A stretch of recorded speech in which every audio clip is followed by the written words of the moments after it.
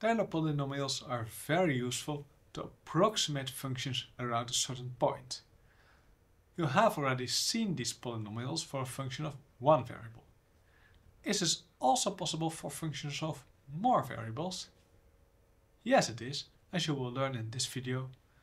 The expressions do become a bit more lengthy though, as you will see as well. So let's first recap fast the Taylor expansions for a function of one variable. So suppose f goes from r to r and you have some point x equals x naught. What then was the Taylor polynomial of degree n?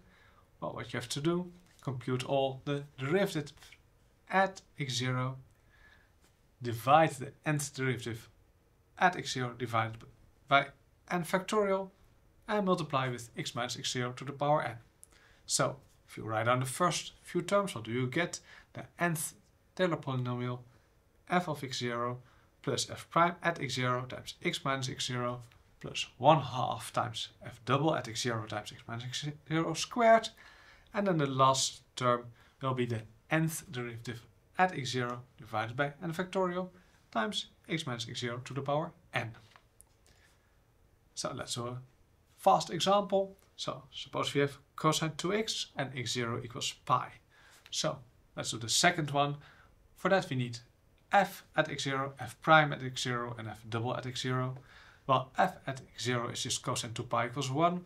F prime equals minus 2 times the sine of 2x. So at x0, so at pi, we get minus 2 times the sine of 2 pi equals 0. F double equals minus 4 times the cosine of 2x. So at pi we get minus 4. So the second order Taylor polynomial for this function would be the 1 plus 0 times x minus pi, this 0, plus minus 4 over 2 times x minus pi squared. So that's for a function of one variable. Now moving on to more variables. Some functions from r2 to r and some point x0, y0. Now the first Taylor polynomial, t1, we again get f at x0, y0, and then fx at the point times x minus x0 plus fy at the point times y minus y0. So you already get one more term. That's the first order Taylor polynomial. And if you make a graph of this, this will correspond to the tangent plane to your function. Now the second one, and there we stop because this one already becomes a big mess. The second one is again, the first part is the same, just as you know from single variable Taylor polynomials. And then we get some second order terms. The fxx times 1/2 times x minus x0 squared, plus the fyy times 1/2 times y minus y0 squared, and also a mixed derivative term, fxy times x minus x0 times y minus y0. So that's how you compute these. Let's do an example.